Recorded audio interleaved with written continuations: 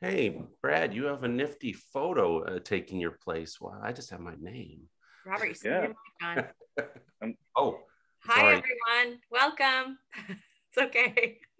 Just don't start, trash talking each other. Hi, everyone. Welcome, welcome. Use the chat and let us know where you're tuning in from. And if you are drinking something along with the event tonight, let us know what you're drinking. And if you use the drop down and say all panelists and attendees, then it'll be everyone who's attending can see where you're tuning in from. I'm in Seattle. Brad and Robert are in New York. Toronto, Seattle, Oxnard. Hello. Not drinking yet. I know on the West Coast, it's only 5 o'clock. It feels a little indulgent, doesn't it? Though I guess in COVID times, every hour is cocktail hour, huh? Boston, hello. Upstate New York, hello. Bloomington, Indiana. Oh, hi, I went to Butler. Barnegat. Oh, you're drinking Barnegat. I'm like, where is Barnegat Light? Hello, West Side LA, Chicago. Hello, hello. All right. I think we're gonna go ahead and get, oh, La Paz, Mexico. Hello, Anchorage. Mezcaletti, that sounds fantastic. And Negroni in Queens. All right. So I think we're gonna go ahead and get started. Thank you so much for joining us this evening or this afternoon or maybe this morning, depending on where you are. I'm Laura Hamilton. I have a cookbook shop here in Seattle, Washington called Book Larder. And in sort of more traditional times, I guess we'll say, I host a lot of author talks and cooking classes in the kitchen in our store. And for the past year or so, we have taken those online to Zoom. The great thing about that is that we can have conversations like the one tonight, where we have a couple of authors in New York joining us. And as you can see from the chat, people from all over the country and the world joining us as well. So thank you so much, everyone, for being here. I'm delighted to welcome Robert Simonson. He is a writer and obviously the author of the brand new book, Mezcal and Tequila Cocktails. He's going to be in conversation with his good friend, Brad Thomas Parsons, also a longtime friend of Book Larder. And they are going to make cocktails, talk about cocktails, and of course, leave time for your questions.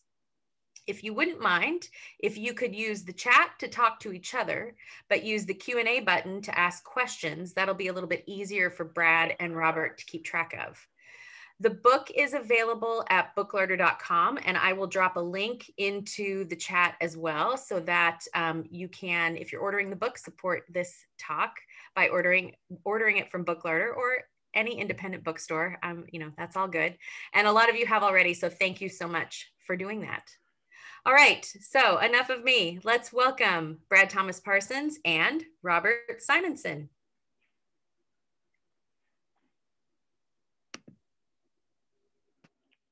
Hey, Robert.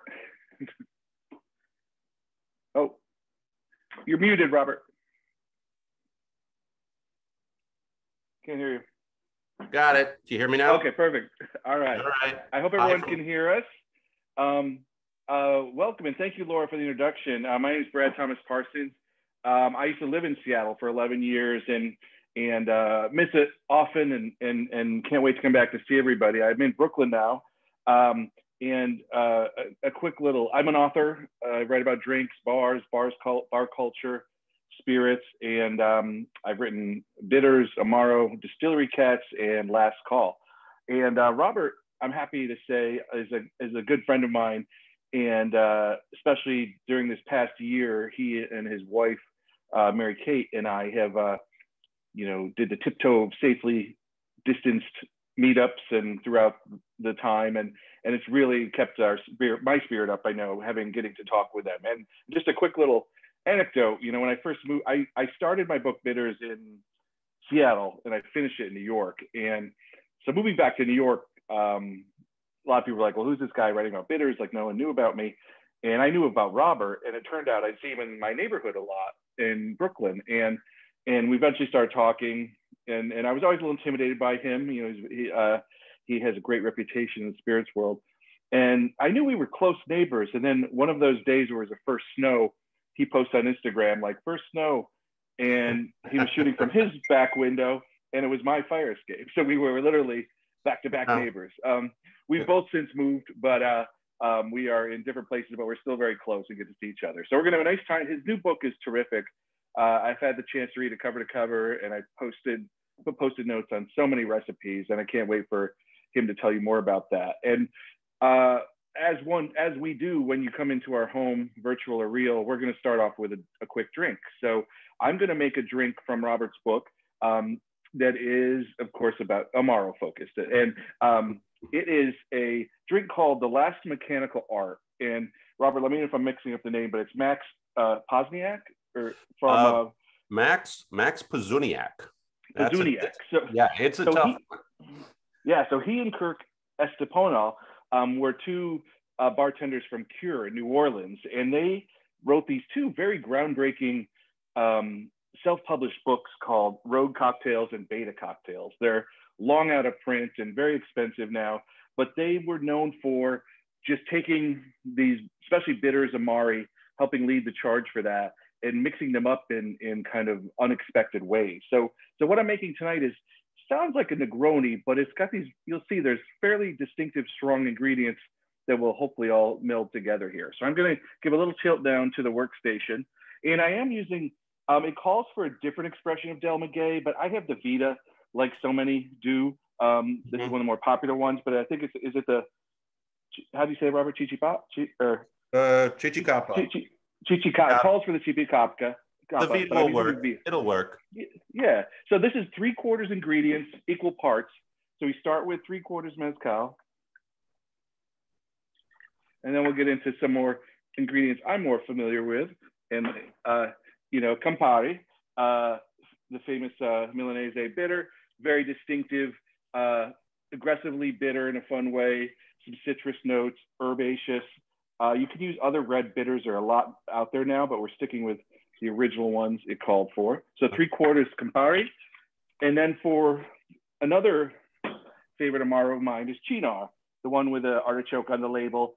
Of the 13 ingredients, artichoke leaf is the only known one. So this has a sort of savory, slightly vegetal taste, low ABV. It's like 16%, 16.5, and it is has a strong note of bitterness.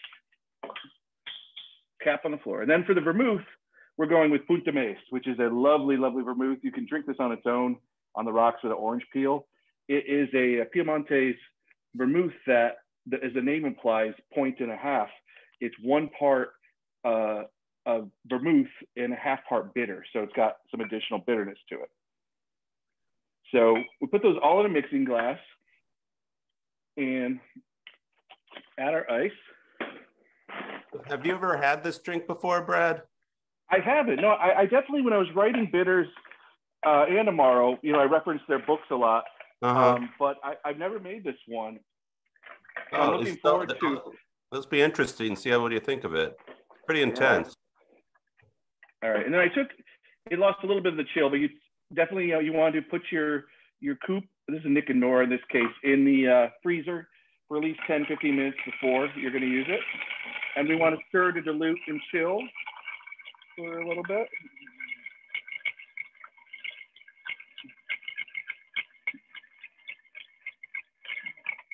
All right, and then.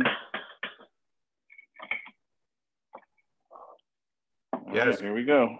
Bob Easterly points out this is page 45 in the book, in case anyone out there wants to make this drink and has the ingredients right now.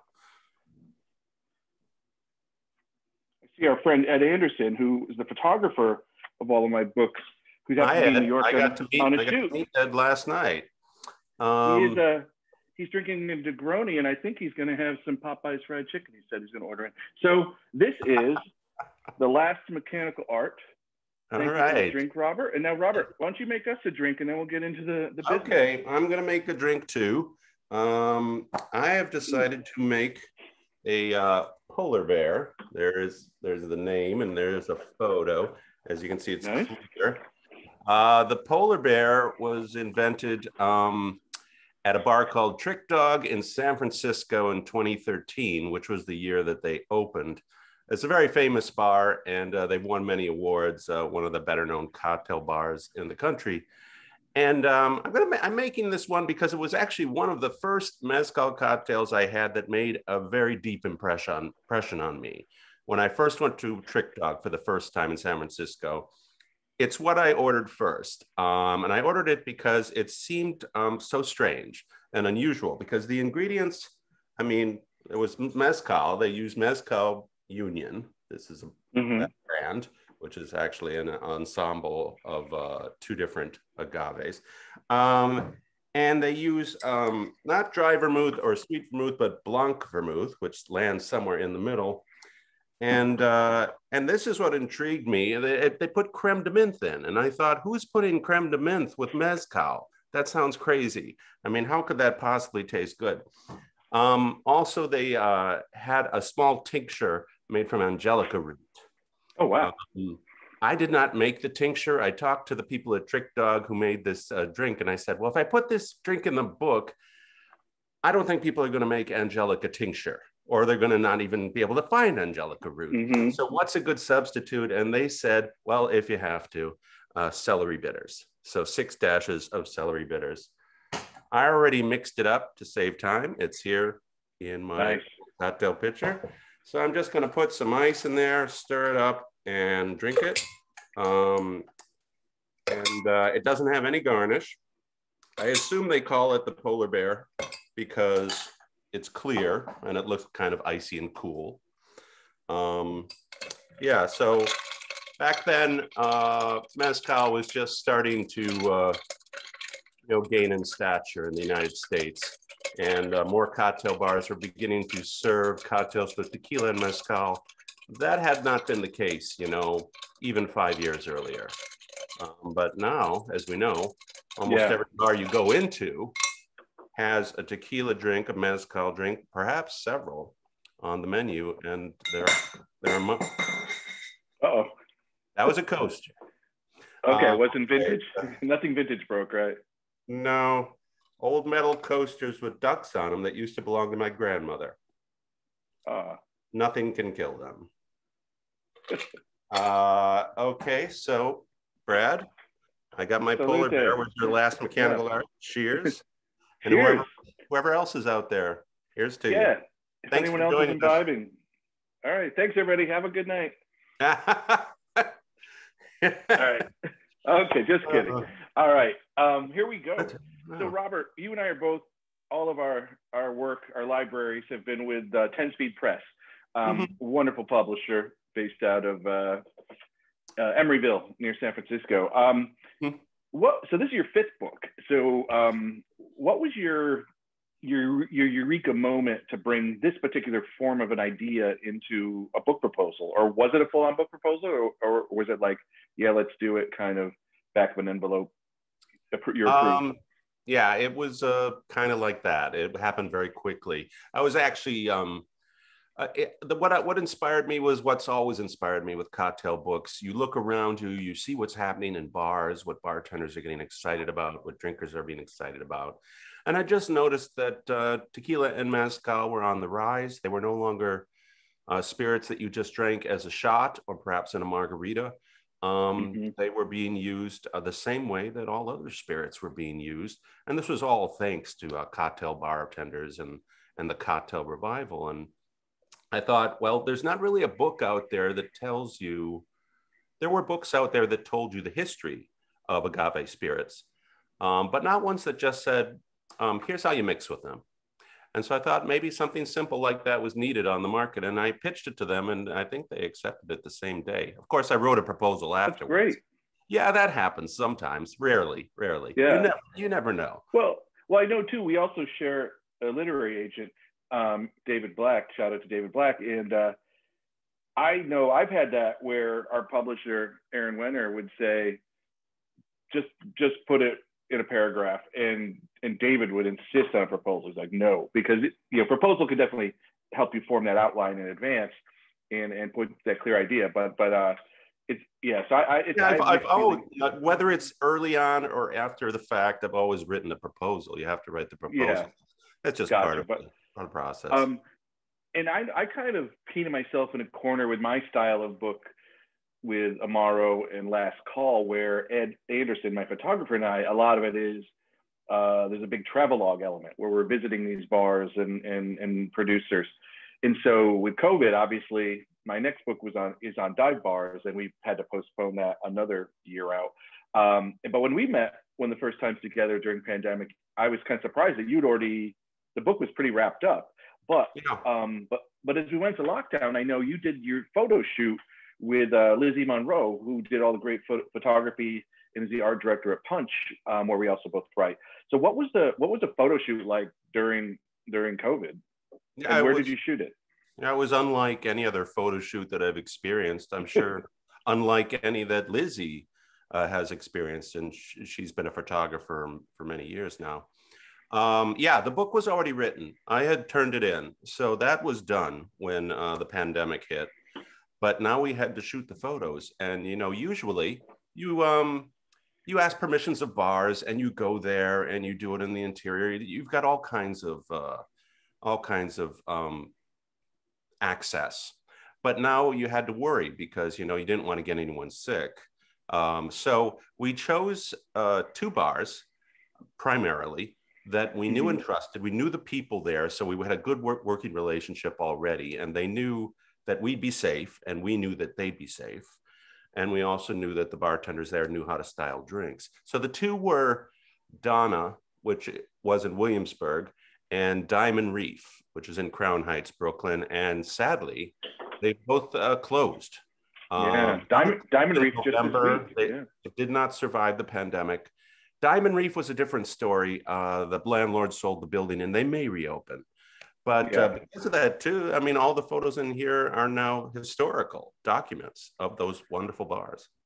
No, I felt the same way with Last Call, where, of the 40 plus profiles, 5 of those bars at least are permanently closed. And it's taken on it's a time capsule like quality and an added layer of poignancy, but for sure. And now I know we likely don't have an all industry crowd tonight, though I know you have a lot of folks on. Would you mind just breaking down that essential definition of what makes a tequila and a mezcal, and how they align and differ from each other in ingredients and production? So tequila and mezcal are both made in Mexico. They are both made from the distillation of the agave plant, which is a large spiky plant that grows low to the ground. It looks like a cactus, but it's more associated to the asparagus family, actually. Tequila, so the way it works is, think about whiskey. All bourbon is whiskey, but all whiskey is not bourbon. So all tequila is mezcal, but not all mezcals are tequila. Mezcal is the ancestral spirit. It is the heritage spirit that's been made for hundreds of years. Tequila is a more relatively recent phenomenon. Tequila can only be made with one agave plant, the blue agave, and it's primarily made in the state of Jalisco. Mezcal can be made with 30 or more different agave plants. You can choose whatever agave plant you want, and it's still mezcal, and it can be made in 9 different states.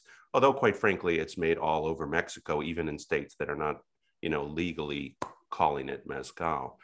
So it's kind of interesting because obviously more people know about tequila than mezcal. But mezcal, if I may say so, is the more historical and important spirit. Tequila is just one of them. But both have to be made in Mexico, or can you make them outside of Mexico? No, they must be made in Mexico. They must be made in Mexico. Okay. Yeah, I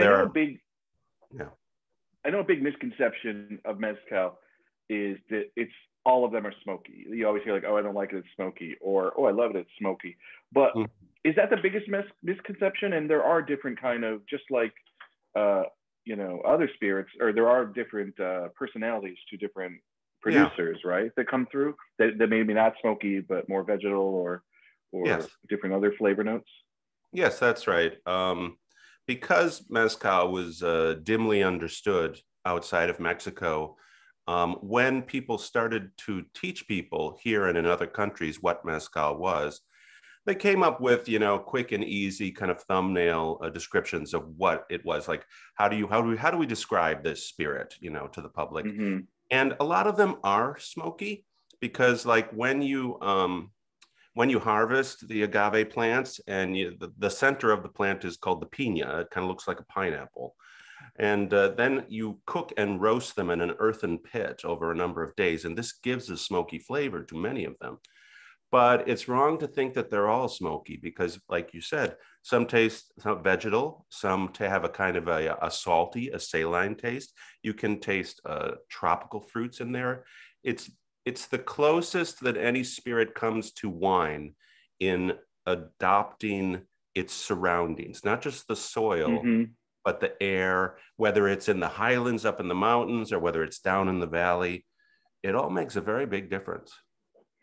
Well, I think too, like, not to kick it back to my favorite category, Amaro, but there are a lot of similarities in, you know, that you know, there's a sense of terroir to originally with a lot of Amari where they were made. So whether it's Southern style, Alpine style, Northern style Amaro, the ingredients used, the production methods, but that each bottle is such a distinct, singular experience, even within the same kind of categories, like trying 5 different Fernet side by side.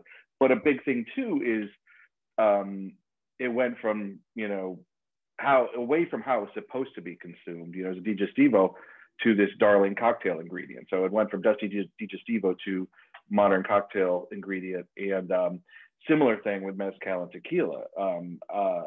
You know, like bartenders have definitely led the charge, and producers in making us aware of these spirits. I like too in the book how you mentioned, I remember, I guess for me, it felt like it was the 90s, like the single malt craze. It was the 90s. Like, like in swingers, you know, ordering the single malts at the casino. But you said too that the obsession over that was because, you know, good Scotch was always, you were never supposed to do anything to it to bastardize it. It was just served neat in a glass, and it never made that jump into cocktails. Is there anything else you want to say on that, or is that was just a fun fact I love? Well, as I was doing research and as I was putting the book together, I did see parallels to the craze for single malt Scotch in the 90s, because like mezcal, people didn't really understand single malt Scotch back then. It was drunk mainly in Scotland, and it didn't really leave. We here in the United States, we drank blended Scotch. But then people became to understand it, and they sort of got this idea that it was a more authentic Scotch, you know, a more artisanal Scotch, and it was made in smaller batches. It was more expensive. It seemed authentic, and there are some parallels to mezcal that way too. I think agave fans who really love mezcal, they do think of it as this authentic artisanal spirit. But the difference is that I point out in the book, and that you mentioned, that because mezcal has come to the fore during the cocktail revival, it's gotten this new life within cocktails. Single malt Scotch never got a life within cocktails, and it still doesn't have a life within cocktails. Yeah, so it's really benefited. Most people in Mexico and elsewhere do drink mezcal and tequila by itself. They sip it. And that's a wonderful way to experience it.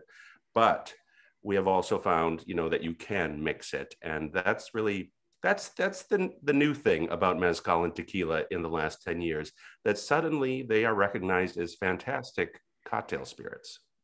Absolutely. And I know, like, you talked in the book too about, you know, tequila had a bad rap because of oftentimes the bad quality of tequila being used. And it's one of those spirits, like gin for some people too, and they have that bad experience as a isn't it always gin or tequila? Gin or tequila that they got drunk on when they were 17 years old, and they'll never drink it again.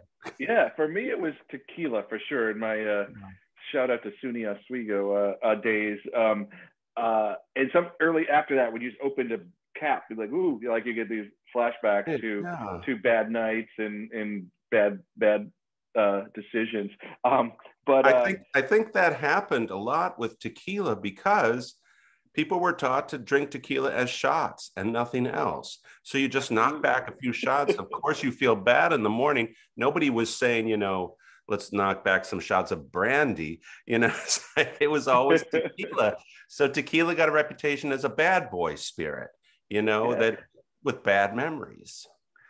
Indeed, but like you said, you know, now like the quality brands and producers out there where it can be, you can have a flight or a copito, but it's really about the cocktails. And I was wondering, can you speak to the arc of, it sounds like it's more mezcal than tequila, but the fairly recent ascent of the popularity and the quality, and who were some of the key players, whether producers, bars, or bartenders, that set the stage to where we are now?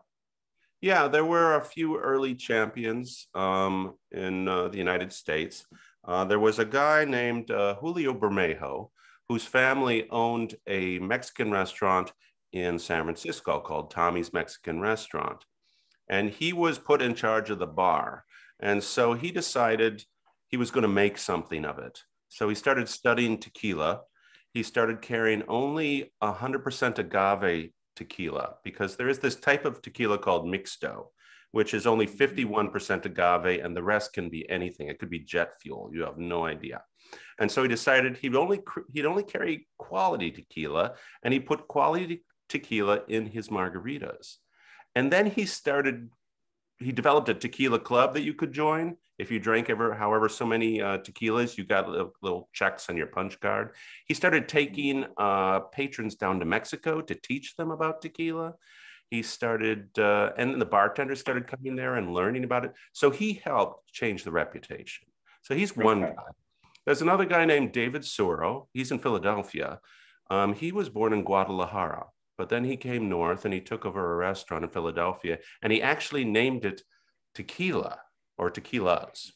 And this was in, like 1990. And back then that was a dangerous thing to call your restaurant, because if you call it tequilas, people are going to think you have a rowdy joint, you know, but he called it that because he respected tequila and the heritage and the history, and he wanted other people to respect it. And he did the same thing. He kept taking people to Mexico to meet the people who made these spirits. And he made quality drinks. He had all the best tequilas behind his bar. There are quite a few players. There's a guy named Ron Cooper who was a painter in New Mexico. He went to Mexico and he painted there for a while, and he became enamored of mezcal, and he started meeting all the mezcaleros, which is the name of the people who make the mezcal, and that's the job. And it became his passion project to bring these mezcals to the United States and have people understand what a beautiful spirit this was. And then there was a bartender that you and I know called Phil Ward.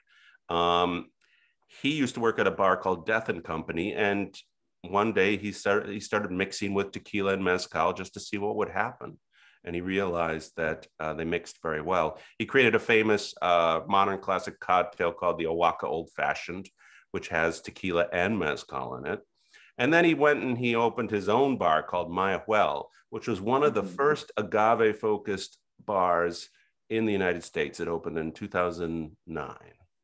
So, I mean, you know, bit by bit, year by year, evangelist by evangelist, you know, the reputation of these spirits grew, and people became more enlightened as to their qualities. It seems that the bartender, either press trip or organized trip to Oaxaca and different producers, is a rite of passage where they just become consumed with it after, when they really see how laborious the process is, and meet the families in many cases of the producers, and see that, like, they really become evangelized when they come back. Yes, yes. Particularly with mezcal, these are often family enterprises, generation after generation, making a particular recipe for mezcal. And yes, if you've ever been lucky enough to go down there and see mezcal be made, you are instantly impressed. You know, it's just so it's just so sincere, every step of it. You know, it's just like it's not automated, it's not corporate, it's just a kind of a beautiful age-old process. Right.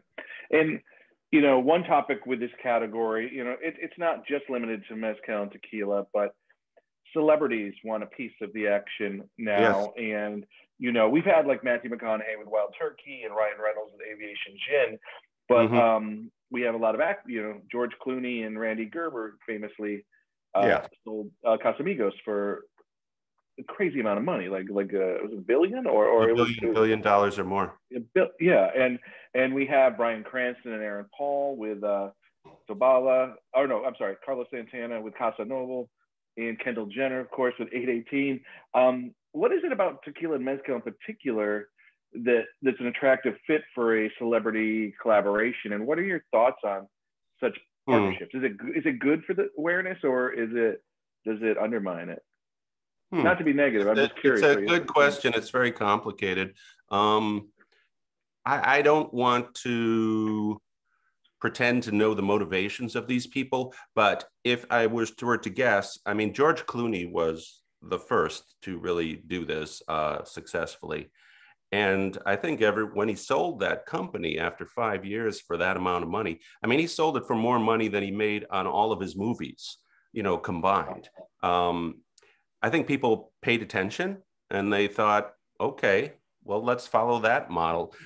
I'm not, maybe they all love tequila, these celebrities. I do not know. But I'm guessing they're just following in the footsteps of Clooney. And there are quite a few of them. Obviously, it makes tequila more glamorous, I suppose.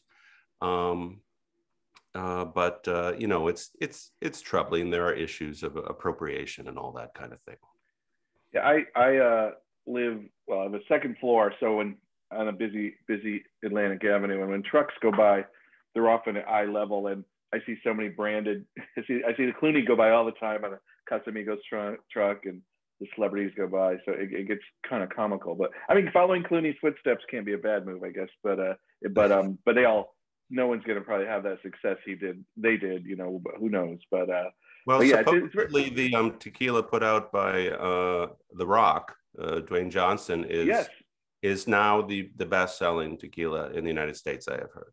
So, wow, yeah. When I was researching this, he was #1 on the top 10 celebrity-owned brands. But the Clooney one was the first one that kind of caught my eye. But I think Sammy Hagar goes back with tequila too. I think was the Cabo Wabo. Sammy Hagar was kind of a pioneer in that area. Yeah, he was early. Cabo Wabo, you know, and he did very well. He sold that for a lot of money. Not $1 billion, but a lot of money. No. All right. So you mentioned, is sustainability still a concern with mezcal and tequila? And, you know, is there enough agave to keep producing in the traditional methods of what consumers are desiring? Anything you want to, any thoughts on sustainability? It's of course, you know, a concern, and it will remain a concern. One of the things that's troubling about, you know, it's wonderful that these spirits are being recognized, you know, as being as good as any spirit in the world. But the kind of land rush that has followed is troubling, because it's not like other crops. Agave plants take from 7 to 30 years to grow to maturity. So, I mean, you just have to do the math and you realize, you know, you can't be harvesting them hand over fist and expect there to be more agave plants in the future. We're going to run out. So hopefully people are going to be taking steps to make sure that doesn't happen. But right now, I mean, I don't know. There are a lot of corporations going down to Mexico right now. And I don't know if they have like the future of the environment first and foremost in their minds. So it's like, I wrote an article about this for the New York Times a few years ago. It's like all the people who love agave, all the bartenders who love mezcal up here, is like, please appreciate the spirit, but don't drink too much of it. Moderation. Yeah. Yes. Well, definitely, I'd say, like you say, I was never really drawn to mezcal as a go-to, but it winds up in so many cocktails, you know, like you said, these days, and a lot, and it does play very well with Amaro. You know, the Mezcal Negroni is a really wonderful drink. I don't order it a lot, but I know our friend Brian Bartles back in Madison, Wisconsin. That's one of his favorites. And Mezcal Negroni is very popular. Mezcal margaritas are ridiculously yeah, popular. we had those the other night. Yeah, from Yes, Phil. we did. Yeah. And in the book, I love that, you know, this isn't, as you said, it's not a deep dive on history and your favorite brands, but it's all about the drinks and what you can do with these. And I loved, I'm going to talk about some of the drinks in a minute with you, but I loved in the back of the book, I don't know if you folks can see this little flow chart sort of thing where if you like, and it goes on for a couple of spreads. So it's like, you know, if your drink is a Mai Tai, you know, try the Tia Mia, or if your drink is a Manhattan, try the Mezcal cocktail. Right, Was that right. something you knew you wanted in the book, or did it Yeah, come out no. after, like, we have all these drinks, let's do something fun with it? I knew that. So it's interesting. The mezcal came to cocktails. Mezcal and tequila came to cocktails rather late. And so to a certain extent, when bartenders began playing around with it, they used already existing models, you know, for the margarita and the Negroni and the martini and the Manhattan and the daiquiri and whatever. And so it's also a very adaptable spirit, surprisingly adaptable. I say in the book that I think it's perhaps more as mixable as gin, you know, because Wow. it really goes with everything. Surprisingly, because it's a very strong and forthright spirit, smoky, spicy, vegetal, all those things. And you would think that it wouldn't get along with so many things, but it actually does. And so it gets along with pear brandy and sherry and creme de menthe and creme de cacao. It's quite astounding. So I know that people go into bars and they look at the menu and they say, this drink looks good to me. Could you make it with mezcal instead? And then the bartender says, fine. And often it works. So that's why I have the guide in the back, you know, like if you're a Manhattan person, here are some mezcal variations and tequila variations on the Manhattan. Very nice. As I mentioned, I posted several drinks in this book. I want to make soon: the Benny Blanco, Augie March, Mezcalero, the Real Deal with Fernet Branca in there. Do you have a couple of drinks for either from the mezcal and tequila section that you would particularly encourage readers or our guests tonight to try this weekend, either because they're amazing and popular, or maybe because they're unexpected and unexpected serve, maybe? Not to put you on the spot. But first, I'd like to say that if you are unfamiliar with tequila and mezcal and you don't drink it very often in cocktails, start simply. Have a mezcal Negroni, have a mezcal margarita, have some of the simpler ones, and see how you like it.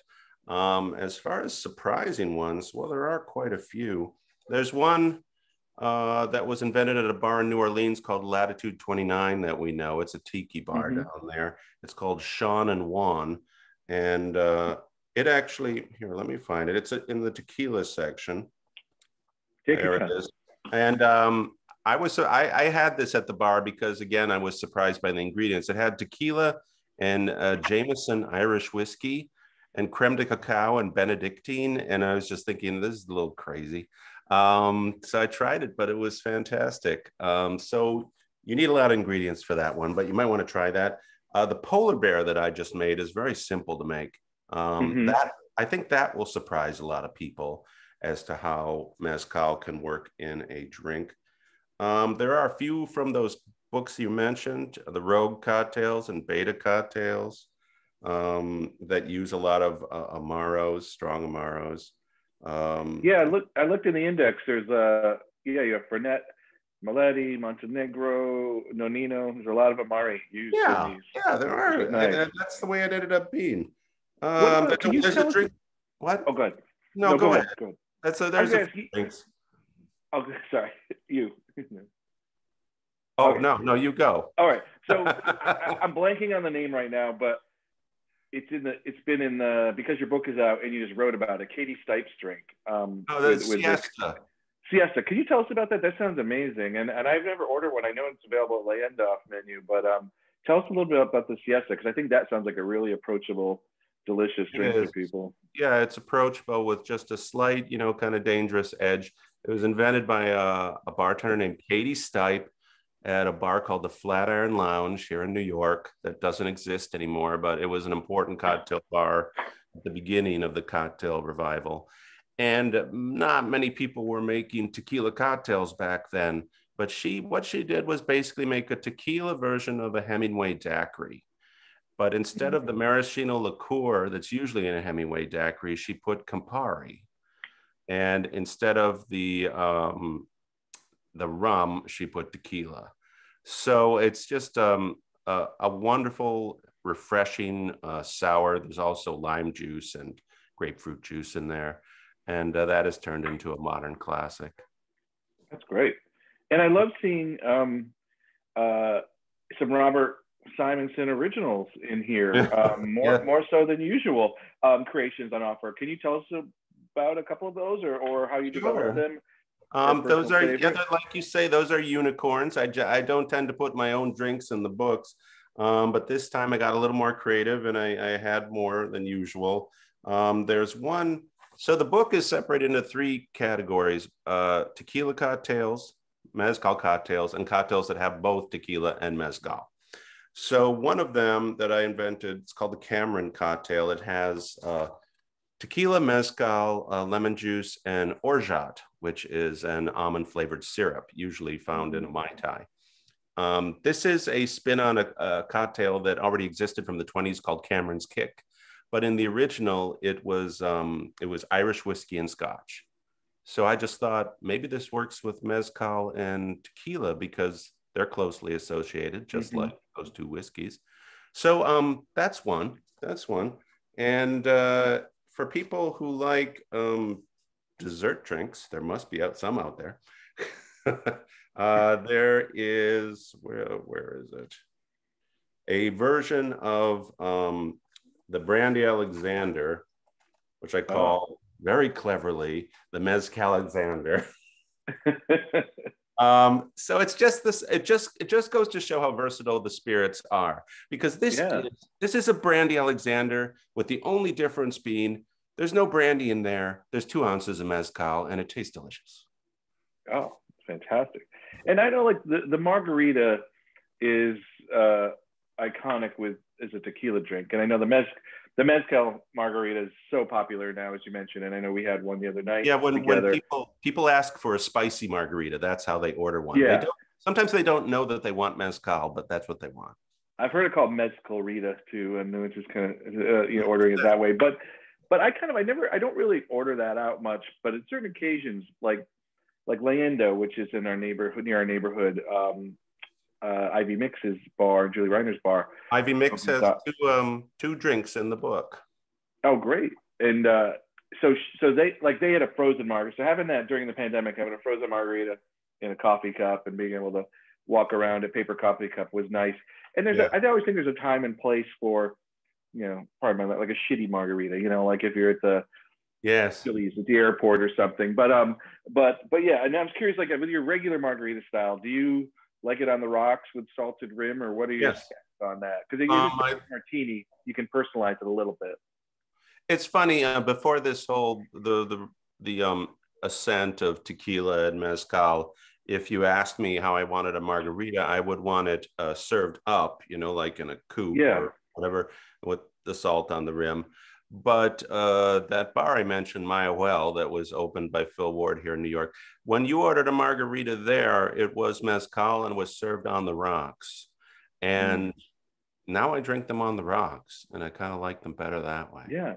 Well, there was the actual margarita glass too, right? That kind of curvy. Yeah, one. It was very big, like bird bath. Yeah, but if chances are, I mean, back in the bad old days, if you ordered a margarita in like a restaurant, it was usually a frozen margarita, and they probably used the Mixto tequila, and they probably used sour mix instead of real juice. So, I mean, it was a genuinely crappy margarita. Yeah, probably gave you come a long way. Yeah. Well, the timing on this worked out perfectly. I have one last question for you, and then we'll open it up to our friends joining in with any of their questions. And this one is breaking away, bigger picture from mezcal and tequila. Where there's a sense of optimism now in a lot of places as we're taking a turn toward vaccine and getting out more, and and we may do. I mean, there's I'm babbling now, but there is a favorite bar of ours in New York called Long Island Bar, just up the block from me, and that closed March 13th, and it was dark. And then one day I was supposed to meet Robert for dinner at another place outside in a patio, and I saw their neon sign was on. And I texted the owner, Toby Cicchini. I was like, "Are you open, dude?" He's like, "Yeah, Simonson's here." And you were like the first person to wander in there. So that was well, like me and my wife, Mary Kate, we went there and Yeah. we basically stood on the sidewalk until they like brought a table out for us. Exactly. And now it's like, it's been a respite, an oasis for us in this safe outdoor seating. And it was a little same but different. We saw the same bartenders. We would run into publicists we know, or other bartenders or writers. And so there was a sense of, we'll make this happen, but there's a sense that things are getting better. But for me personally, until I can sit at a bar again, like and order a drink and eat and be alone or together with someone without a plexiglass hockey, penalty box thing, I think we're a little ways away from that for us in New York. But for you, I'm curious, like, so I'm saying we've been lucky to experience some of the things we used to, but do you have a couple of priority spots anywhere in America or beyond that you can't wait to get to when the time is right, when it's more of a sense of normalcy, if ever that, but like whether it's a certain restaurant or what you're drinking or certain bar? I was just curious if you had a couple on your hit list to share with us. Sure. I mean, during the pandemic, my wife and I, we tried to support all the bars that were open. Yeah. And we got a lot of to-go cocktails, and we drank ice cold martinis on the sidewalk. A lot of the ones, so I've managed to like patronize some of the bars I love here in New York during this time. So I guess the ones on my hit list would be elsewhere when it's safe to travel again. Is my favorite bar in Milwaukee is an old cocktail lounge called Bryant's Cocktail Lounge. I'd love to go there. I'd love to go to Los Angeles and have a martini at Musso and Frank. Can I only if I can go with you? Yeah, there you go. I love Musso. A lot of places I'd love to go. Countless bars in New Orleans, Seattle, San Francisco. It'd be nice to see these places again. Mary Kate said we all have to go to the Settle Down Tavern in in Madison. Yes. Our friend Brian Bartles, who's a Wisconsinite who was in New York for I think 19 years or so and ran a lot of successful bar programs and went back and opened this bar in the middle of a pandemic. And so we can't wait to support him. Yeah. Okay. I just want to personally thank everyone that showed up tonight. The show's not over. We're going to talk to you for a bit. So Laura, if you want to come back from the ether and take some, there she is. I want to hear if people liked the cocktails that they made. And I want to hear how many Kenny has actually drunk at this point in Chicago. Yes. We have a friend in Chicago who works for the Tribune, and another friend, his girlfriend, who works for Chicago Magazine, and they actually batched 5 of the cocktails from the book before this began. I don't know if their plan was to drink them all within an hour or just, 1 or 2. All right. That's impressive because it came out Tuesday. Yeah. Hello. I saw a couple people post what they were making on Instagram too. So nice. I'll have to look at it. So I'm sure you guys were tagged if you want to look at it afterwards. Okay. All right. So are we wanting to get to some of the questions in the Q&A, or you want okay, great. Yeah. So total novice question. I feel like mezcal and gin vary so greatly, and I've had bartenders tell me this one works with this cocktail, etc. If you had to choose 2 to 3 mezcals to keep at home, what would you choose? That's from Ben. Number one I would choose is called Luna. It's Del Maguey, and is the name of the company, and the brand is Luna. It's made of espadín agave. This was actually one of the first mezcals created for the United States market, expressly for being mixed in cocktails as opposed to being sipped alone. So, and it's also one of the most affordable. So, I mean, I have a bottle over there, but I'm not going to leave the camera. This is another one that I actually used in the Polar Bear, which is also, I'm just going to recommend ones that are for cocktails as opposed to sipping, because that's what the book's about. There's this one, Mezcal Union, and there's Mezcal Ilegal, which is spelled like illegal, but with only one L. And that's also good for mixing. Obviously, if you're just interested in just sipping mezcal or tequila, you want to go for different ones, you know, that, I don't know, have more specific and challenging characters. All right. So another question in sort of the mezcal category. What are some of the types of mezcal that have more of a saline quality, and how would you use those in a cocktail? I talk about in the book, there are three main things that determine what the mezcal is going to taste like. One is where it's grown, like what kind of state in Mexico, highlands, lowlands, by the sea, not by the sea, that kind of thing. Two is the species of agave that they chose to distill. Most mezcals are distilled from espadín, the species called espadín, and that's because that species grows very quickly, and therefore you can get your product out quickly. And the third thing is the mezcalero, the distiller, because these people have their own way of doing things, and it's different at every place. So people have asked me questions like, you know, of how would you, what does mezcal made from this particular agave taste like? And I don't really know how to answer it, because if that species of agave is made in a different place in Mexico by a different person, it ends up tasting different. The similarity, there are more differences than similarities. As to the specific question and ones that are salty or saline, I don't have an answer at the tip of my tongue, because I am primarily a cocktail guy. I'm all about mixing it and how it tastes, the complete drink, the ensemble in the glass, as opposed to, I mean, the book, just so people understand the book is not an assessment of tequilas and mezcals with tasting notes. It's not like that.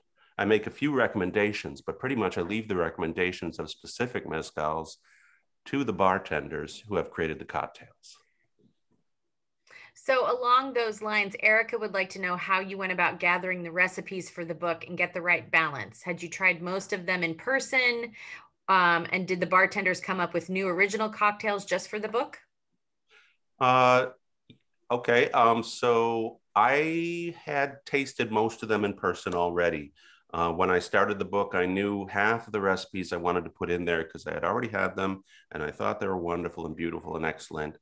Then after that, to find others, I reached out to bartenders. My dinner's ready.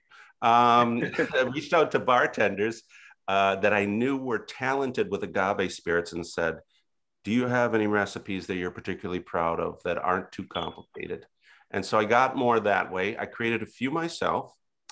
No bartenders made drinks specifically for the book. All these drinks already existed. Okay. Somebody mentioned Betsy Stromberg, who helped design the book.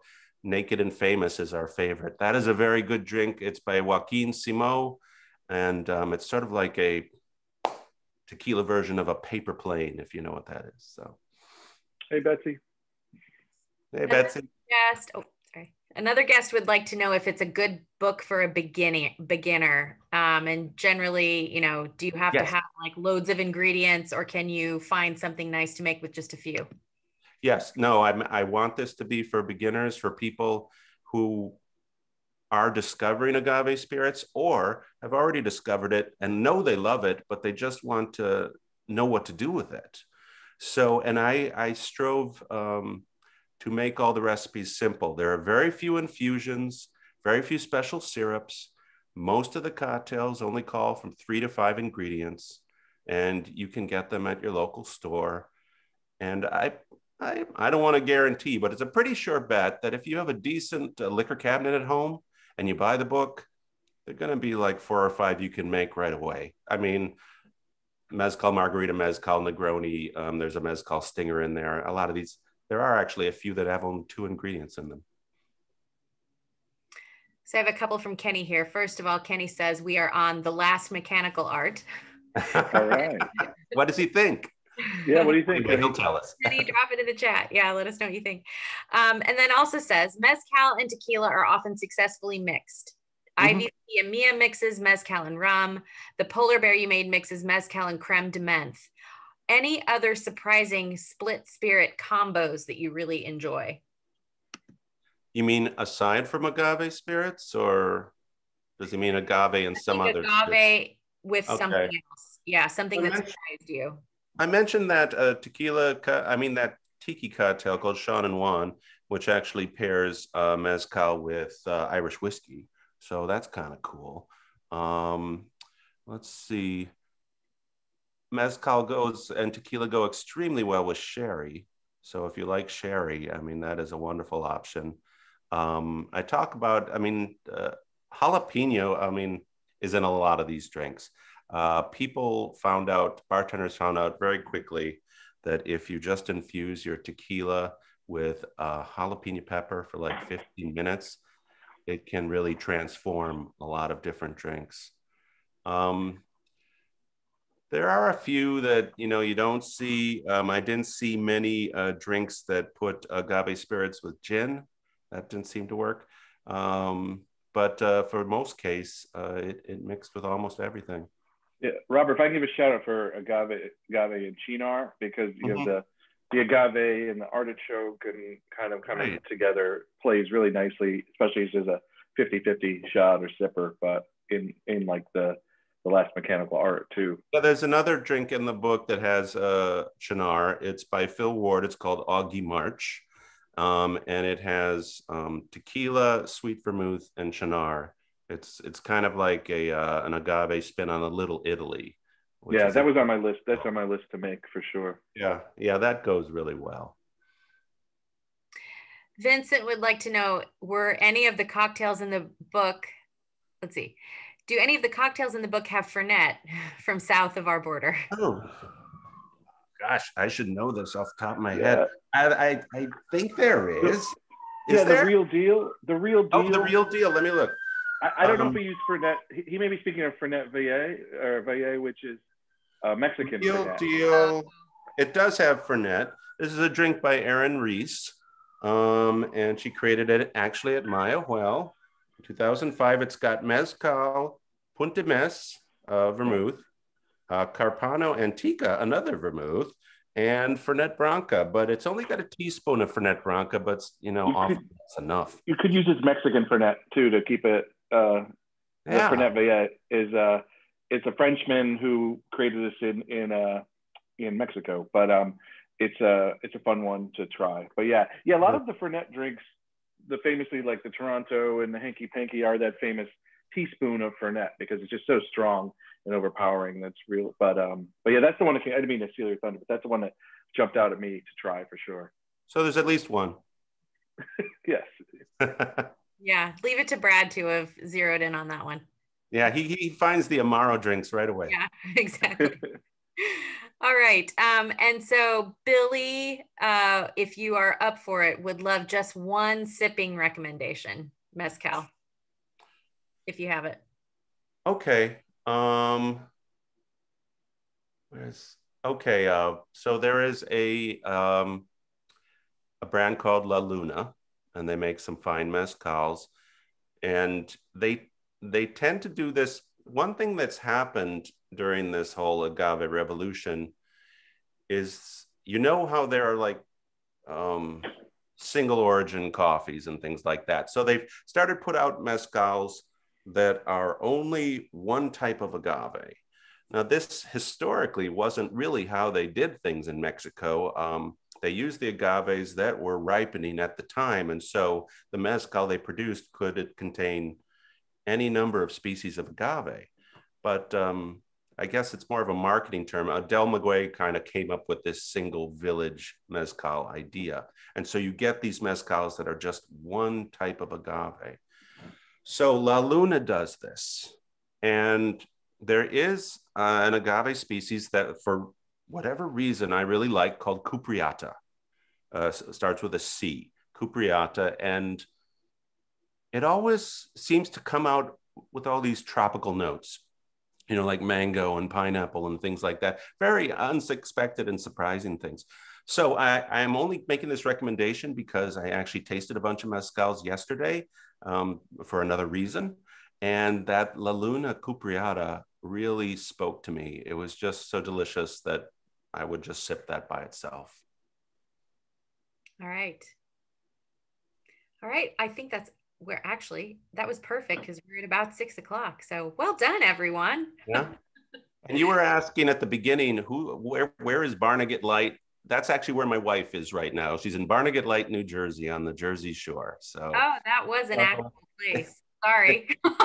West Coast, Midwestern raised me, had not heard of that before. So there you go. Yeah. She just all right. Thank you so much, Brad. Thank you, Robert, and congratulations on the new book. And if any of the people here are in Seattle, just want to let you know that there are signed copies at the Book Larder. Absolutely, yes. We have signed copies. Shout out Seattle. We will also be posting this to our YouTube channel. It'll be up by Tuesday. So you can watch it again. You can share it with other people. Thank you, everyone, for being here. Have a lovely weekend. Cheers. Cheers. I'm going to make another polar bear after this is done. That was good. What was at dinner, Belle? What do you have for dinner, Robert? Well, do you really want to know? I was actually going to make this pasta with a pork belly, but then I misread the recipe and I actually have to cook it for 6 hours and then put it in the fridge overnight. So I don't know what I'm having for dinner. Just get some butter. Love it. All right. Might be a peanut butter sandwich. Yeah. All right. Thank you, everyone. All right. Thank you and Brad, thank you for moderating. Laura, thanks for hosting. Of course. Yeah. Everyone have a great weekend. Yeah. Thank you. Bye, everyone. Thank you. Bye. Bye.